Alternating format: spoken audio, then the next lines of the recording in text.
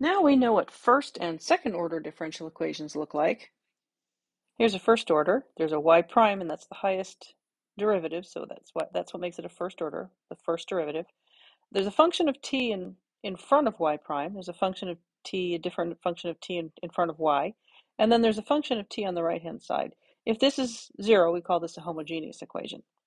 A second order equation looks like this. The highest derivative is the second derivative.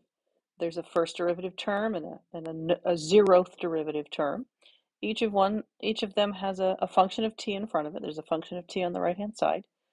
And these functions of t can be 0. So, for example, an example of a second order differential equation might be something like this, right? There's no y prime term in that.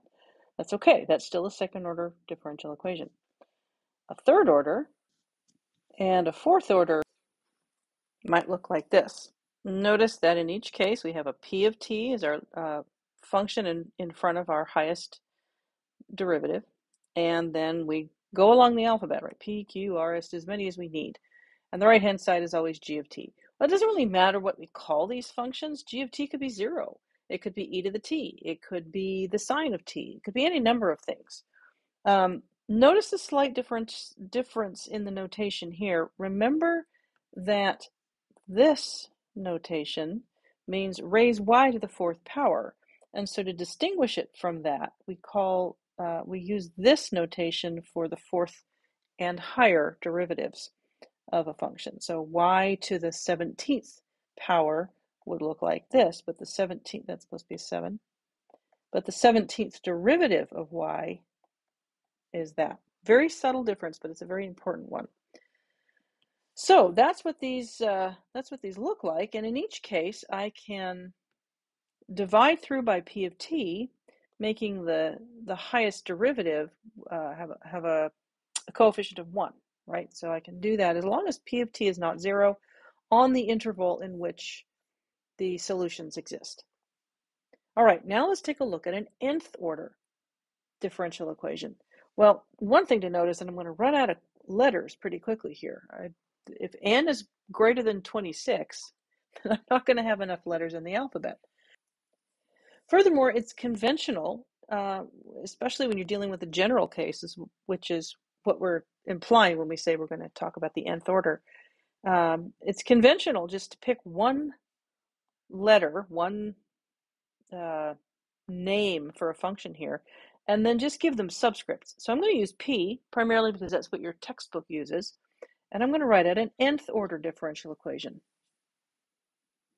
All right, here's my first function of t, my second function of t, and those carry on in here. I don't know what they all are because I don't know how big n is. So this is an indication that the list goes on not indefinitely, but up to n, right? Or from n down. And there's some unknown number of terms in the middle here. And then I have this function of t and another function of t. And of course, the right-hand side is still g of t. Now, this notation is, I'm just using what your textbook uses because I want to be consistent. You'll notice that the derivatives are going up. I have the 0th derivative, the first derivative, the second, third, fourth, and so on derivatives are in here. And then the n minus first derivative, and then finally the nth derivative. That's what makes this an nth order. So if I start at the high end of the list, I'll go to the fourth. I'll go to this one here. If I start with the fourth derivative, so fourth order differential equation, start with the fourth order, then I'm going to go down from that. Sorry, the fourth derivative. I'm going to go down from that. 4, 3, 2, 1, 0. Here I have to go down from n.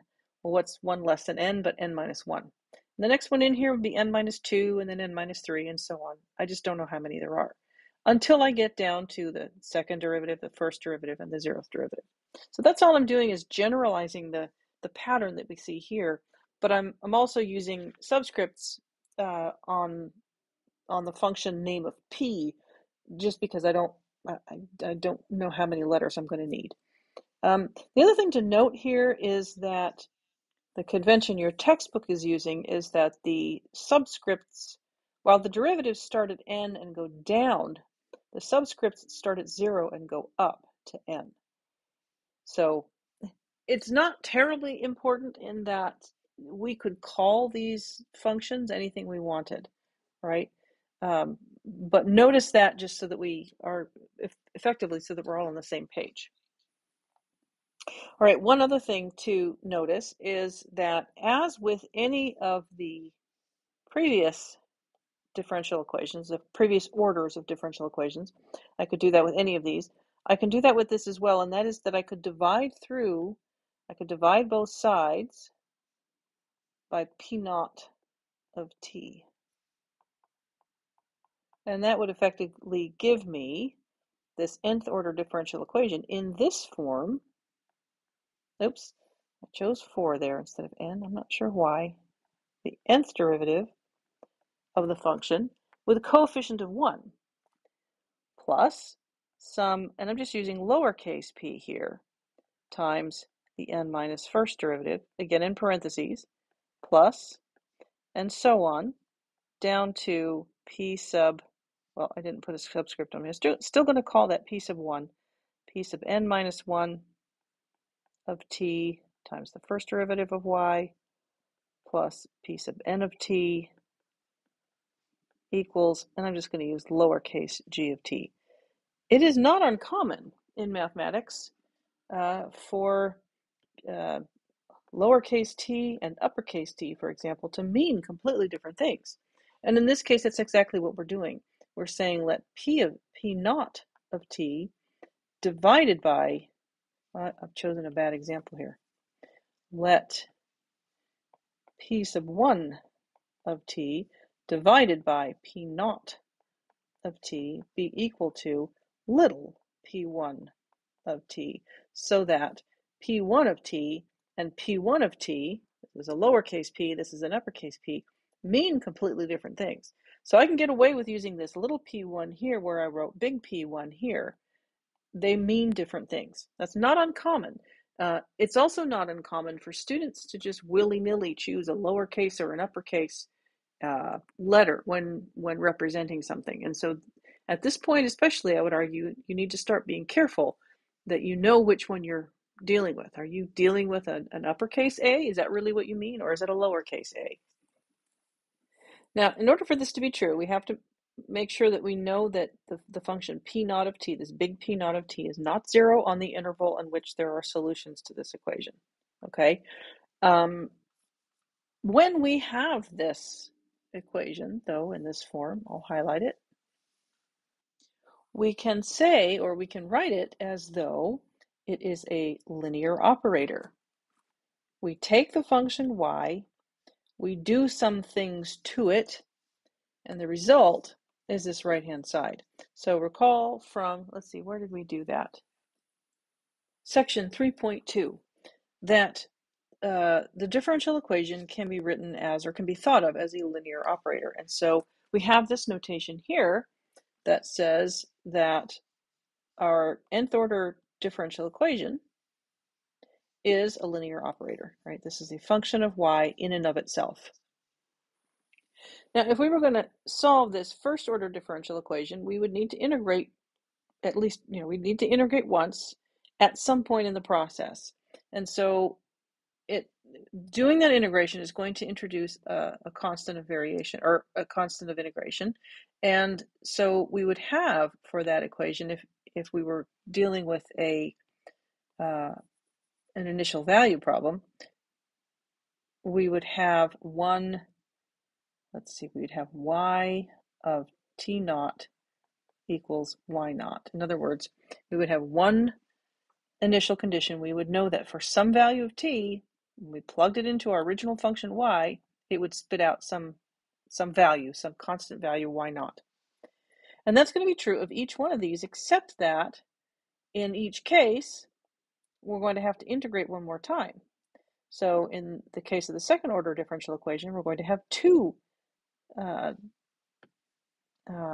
initial conditions. We're going to have a y of t naught equals y naught, and we're going to have a y prime of t naught equals y1. So we're going to have a different, potentially, different value, output value of y when we plug t naught into the function and when we plug t naught into the derivative of the function, right?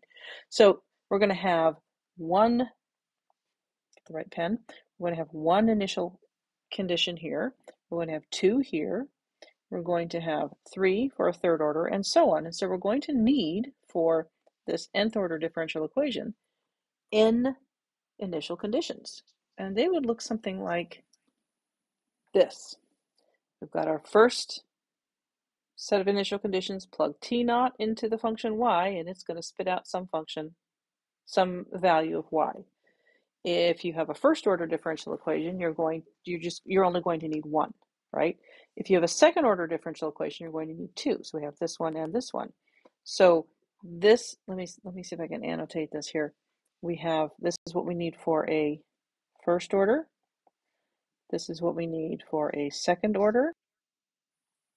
And in general, notice that the number of conditions that I need matches the order of the equation. So for a first order equation, I need one set of conditions, but the derivative on this is 0, right? So for a second order equation, I need two conditions, but the derivative is 1. So I need the derivative to be 1 less than the number of conditions that I need. I need the derivative to be 1 less than the order of the equation. So for an nth order differential equation, I'm going to need n. If you counted these now, you'd get n of them.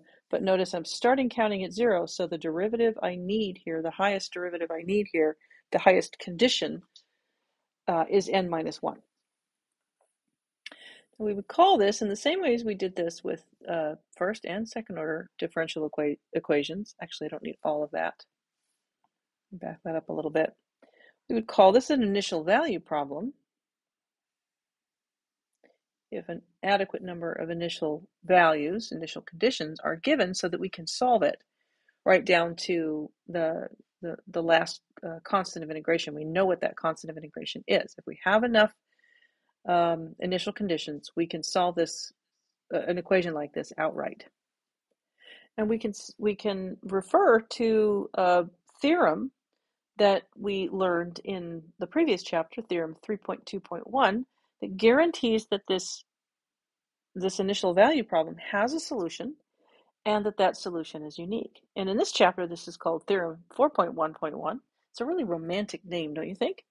And that theorem says this: if the functions p1, p2, and so on, all the way up to pn, that is these functions here, the ones that are in front of the y prime, and so on. If those functions, and this one here, g, if they're all continuous on the open interval I, then there exists exactly one solution to this equation. And they're calling it y, giving it a new name here, phi of t, y equals phi of t, some function of t. One solution, y equals phi of t, of the differential equation 2. And in your textbook, this equation is labeled equation 2. So that's what they're referring to. When you see that, equation 2, they're talking about the equation labeled 2. And that solution also, it exists, and there's only one of them. It's unique. And that solution also satisfies the initial conditions 3, which are, again, in your textbook, at the end of the line, you'll see a 3. So it's those conditions there. Also satisfies those initial conditions where t naught, t sub 0, is any point in that open interval. So on the interval I, on which solutions exist, a solution is guaranteed to exist, and it's going to be unique. I don't know why they didn't call it the existence and uniqueness theorem here, but that's exactly what this is. And I can't really talk and write at the same time. Existence and uniqueness theorem.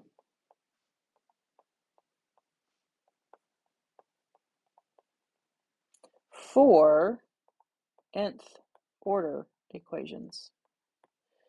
So we've seen this before. I'm not going to spend too much more time on it.